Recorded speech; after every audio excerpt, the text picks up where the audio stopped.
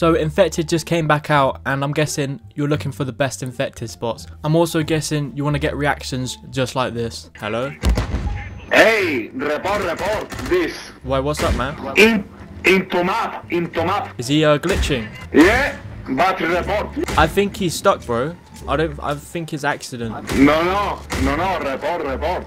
That's crazy, bro. How did he do that? Bruh. No, shadow ban. Shadow ban. Report this guy.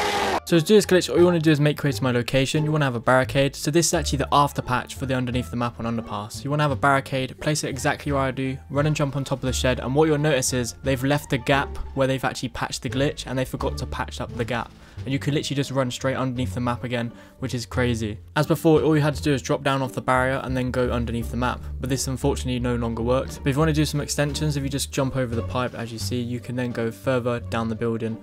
And yeah, but yeah, they unfortunately patched every glitch now on Underpass, but when they tried patching it, they obviously accidentally left the gap on the roof, which causes you to actually be able to get outside the map again. But yeah, other than that, I hope you enjoyed the video. Make sure you like and subscribe to the channel, and see you in the next one. Peace out.